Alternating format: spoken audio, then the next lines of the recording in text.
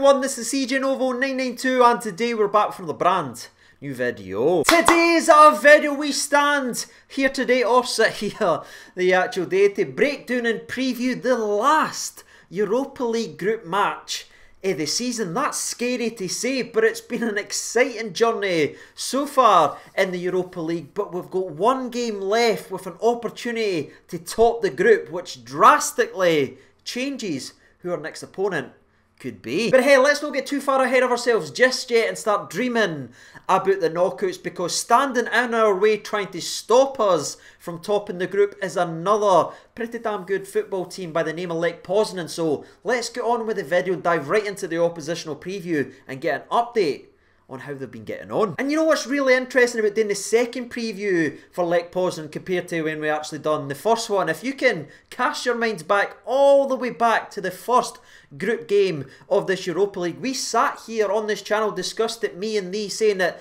this team was massively underachieving as they sat 8th in the league, not being able to really string any wins together. Then they came to Ibrox and gave us a pretty damn good game of football, which took a substituted appearance by Alfredo Morelos to come on the park and win us the game thanks to goal in the 68th minute. But after that game of football, when it did only finish 1-0, we all kind of agreed. We sat back and went, you know what, the form and all that doesn't really tell the story. That's a good football team. They've gone through a wee bit of a blip right now. I'm sure they'll turn it around and they'll come back in our second game and be in a much better place than they were going into the first one. Yeah, do you remember all that? Well, it's got to be said, ladies and gentlemen, they haven't had that turn the corner moment yet in the season. They are still only consistent at one thing, and that's being inconsistent, which is quite crazy to think about, because this is a team that's in 8th in the Polish league, 10 points behind the league leaders around this time of the season is kind of unheard of.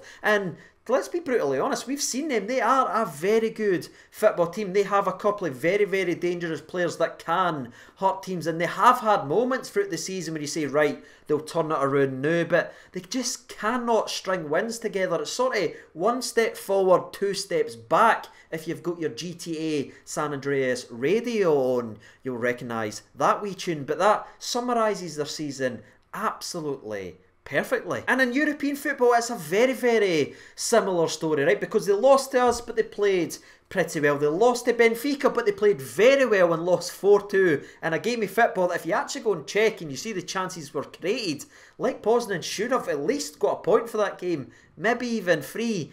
But they didn't. But then they went into the third game versus Standard Liège. Must-win game of football, and they got the job done at home, winning 3-1. Another fantastic display at home for them. You're thinking, right, this group now has just got a hell of a lot more interesting, because after 3 games, everyone's sort of got points, and it's starting to get nippy bum time. And then they went into the return leg versus Standard Liège, and they ended up losing 2-1 in a fiery game of football. We spoke about in the Standard Liège preview that it was two teams battling for their European lives, but it was Standard that won that battle thanks to a goal in the 93rd minute, and that kind of took the stuffing out of Lech Poznan, and they followed that up with a comfortable loss to Benfica, where they never even put a paw on them, if I'm being brutally honest. It was Benfica scored another 4 goals, taking their goal tally versus Lech Poznan, to 8 goals in this European campaign. Which I'm sure for a lot of people watching today's video is very encouraging listening. And hell, it's very encouraging for me to sit here and say in today's video, but, and unfortunately there is a Cardi B style but in today's video. If you look at their inconsistent season so far, every time they have a very good performance, it seems to be at home, and that is where the last game of this group stage is, people. And so this one might mean we are in for yet another nippy bum time, grey hair turning European game of football from a Rangers perspective. But to finish up on the Lech Poznan, since we last played them, have they changed or altered their tactics? Have they changed it up how they set up? No, and no. They still set up the exact same way as we broke down in the previous video. Don't worry, I'm not going to sit here and bore you guys by repeating the exact same stuff. We've saw them with our own eyes now. They still set up in that 4-2-3-1, which does drop to a 4-4-1-1 when they are defending. And with that being said, that's a sort of done and dusted for the old Lech Poznan preview. They are still a good footballing side with very good individual players that can hurt you if you give them a wee tiny bit of space, and when they actually want to turn up and want to play, they can be a real pain in the arse. Are they inconsistent right now and still sort of limping through games? Absolutely, but as we've already mentioned and as they have showed this season, they are capable of clicking all together and putting out a performance, something I'm hoping we see neither of tomorrow. But aye, with the oppositional preview done and dusted, let's flip over and talk about Rangers then, shall we? Because we have some interesting team news to break down. We have important injury updates, which I think will make a lot of people happy, and we just have Rangers things to preview. So let's get on with it. Now, starting off with the most obvious, a win sees us top the group and actually takes us out of being able to play the teams that's dropping in from the Champions League, like your Manchester Uniteds, etc. That takes them off the table, but we could still possibly top the group with a draw or a loss, depending on how Benfica get on in the last game versus Standard Liège, which, if I'm being brutally honest, I think we can all agree Benfica's going to go out there and win that game pretty comfortably. So if we want to go ahead and top this group, we need to go there, get the job done, pick up the 3 points, get that delicious money for topping the group, and then get a more favourable draw in the knockouts, which could bring even more moolah to the club, which will really drive the Moonhowlers absolutely crazy. But what I really find interesting about tomorrow's game of football is the possibility of changing a couple of players. And because of the way the games went, because of what Gerrard had said last week, and he's even said in today's press conference, it's not going to be whole team changes, but there will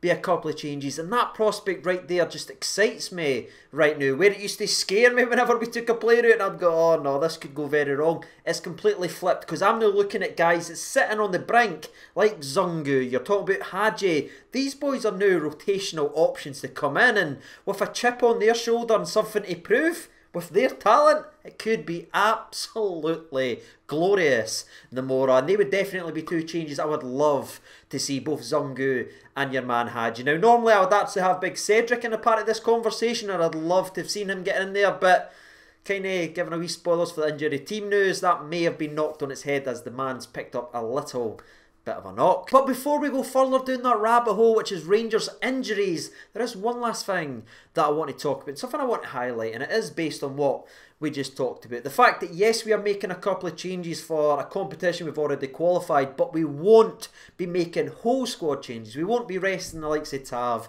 your Goldsons, the cornerstones of the team, and I absolutely love the fact that we aren't doing it. Now, there will be people watching today's video saying, no, we should be doing that when an important league game coming up, and again, I can understand from that point of view. But for me, us keeping the top cornerstones of our squad playing and keeping that standard, that really backs up the idea that's been branded around all season, the one game at a time mentality. We're taking nothing for granted, we're not overlooking anybody. We want the same intensity and the same mindset going into every game. We'll keep the majority of the same players and didn't just drop players for games and bring the level down. No, let's keep it up there, and I just love that Gerrard has done this for a game and a competition we're already qualified in, but he isn't happy settling there. He wants to go out there and win it.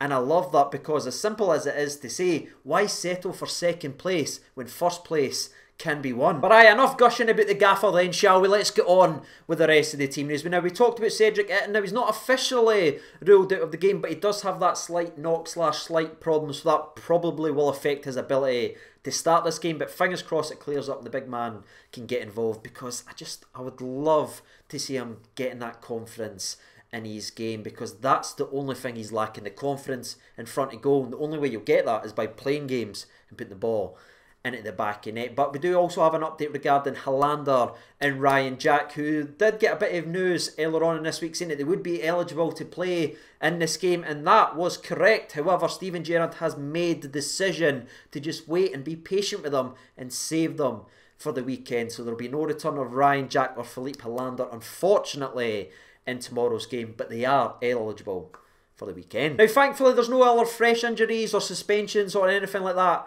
to break down. Your George Edmondsons, your Jordan Jones are obviously ineligible, and your man Nikola Katic is still 4 to 5 weeks away from being back into the mixer. But that's it, ladies and gentlemen. It is a fresh lick of paint for this Rangers team, and it genuinely is a massive headache for Gerrard to go out there and pick an 11 to hopefully go ahead and top this group. But with that being said, that is the oppositional preview, that is the Rangers preview, and that is the latest Rangers team news. Now, with all that information out there, hopefully it does help you a little bit with today's prediction. I'd love it if you've got involved in the comment section below so I can see where everyone's head's at, because that's why we do the channel. It's fun, it's interesting, and it's all about talking Rangers things. So what are you thinking about tomorrow's game? And whilst you guys are going ahead and find your opinion out there, I'll give you mine very, very briefly. I'm expecting a bit of a nippy bum time game, but I do think we will have too much for Lech Poznan, and I just feel like Gerard will have this team